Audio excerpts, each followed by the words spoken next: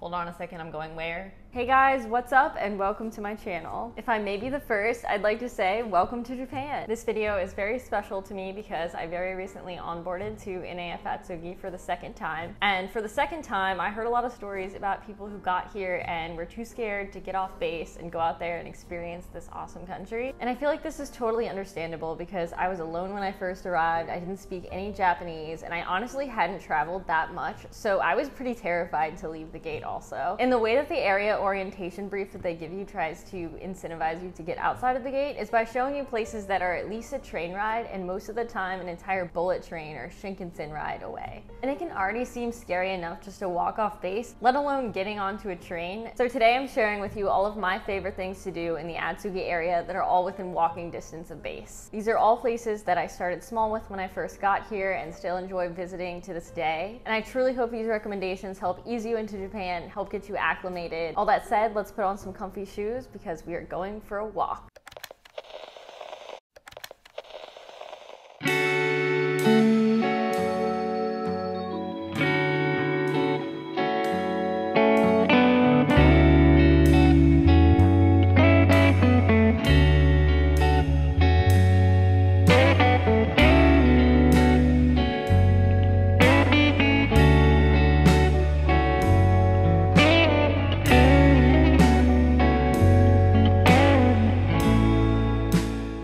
So I commute from Yokohama to get to work, and here I'm just taking my morning walk from the train station to base. Despite the heat this time of year, I love this walk because it wakes me up and gets my thoughts going for the workday, as well as giving me a chance to get some exercise in, which saves me a trip to the gym.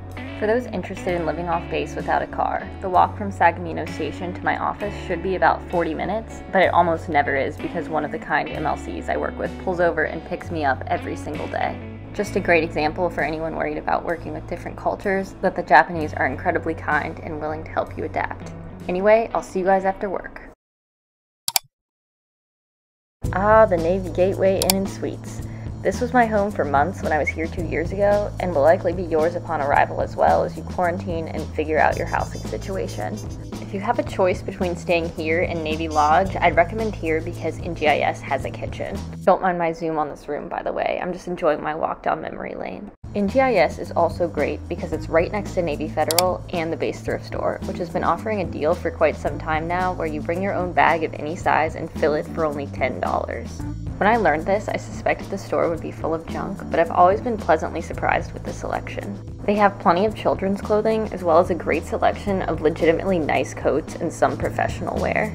I would also say this spot is a great and convenient option to restock any dishes, mugs, or general kitchenware that may not have survived your PCS. But aside from the gym and theater you'll learn about in onboarding, that concludes my favorite spots on base. Time to step off into the great unknown.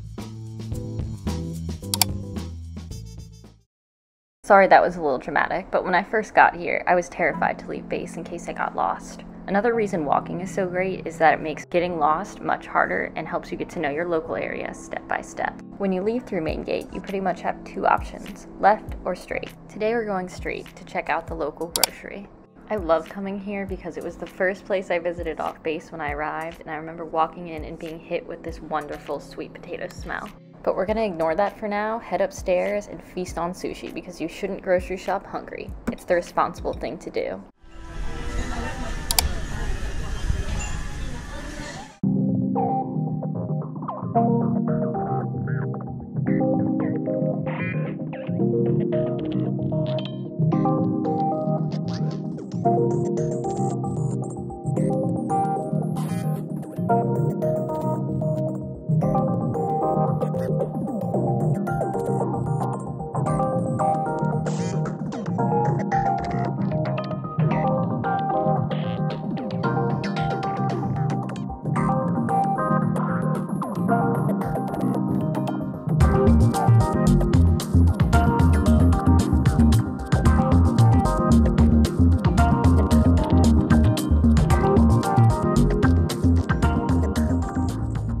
Ooh, and now it's time for the grocery store. For those who aren't fans of raw fish, this place has all the dumplings and shrimp tempura your heart can desire. But regardless of what you like to eat, grocery stores in Japan are a form of entertainment in themselves. I love to just wander the aisles and look at the weird seafood and mystery snacks.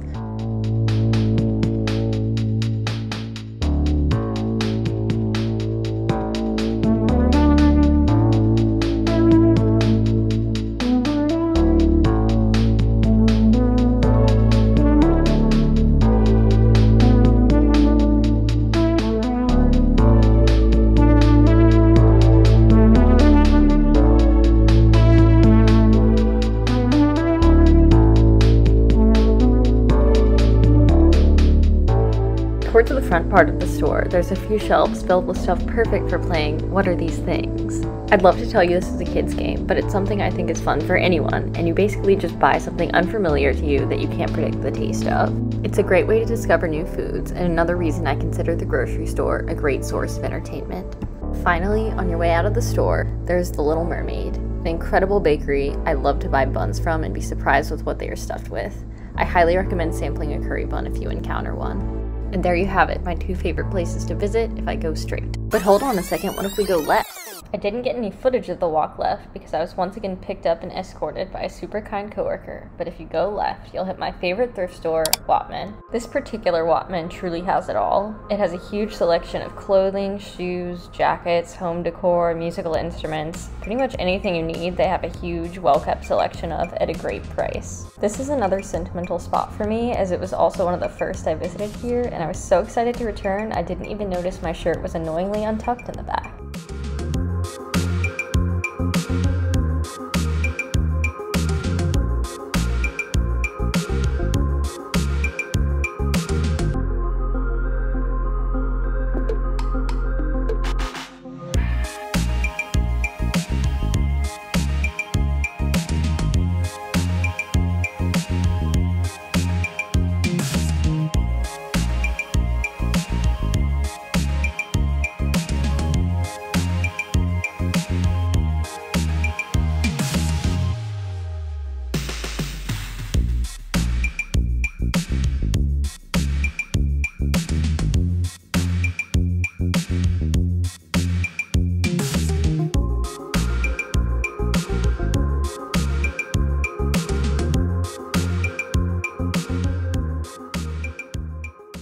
Now it's time to head back to the station because I have some dogs to sit this weekend, but no walk out in town would be complete without a stop at 7-Eleven. Japanese 7-Eleven is on another level compared to the US. It's not only a reliable place for air conditioning, free Wi-Fi, and musical ATMs, but also legitimately one of my favorite places to eat. The food is much more delicious and healthy than in the States while staying super affordable, but be careful, it's kind of addicting.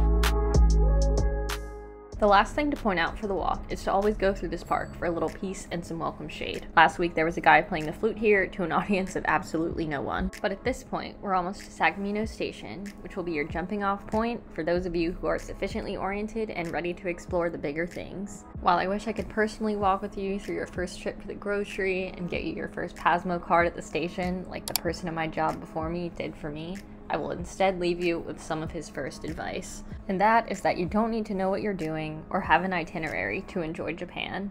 All you need to do is just get on a train and start walking. Thank you so much for watching. If you have any questions, leave a comment below and I'll happily do my best to answer. And if you're curious about things further from base, I make plenty of videos about that as well. Hope to see you here next week. Bye.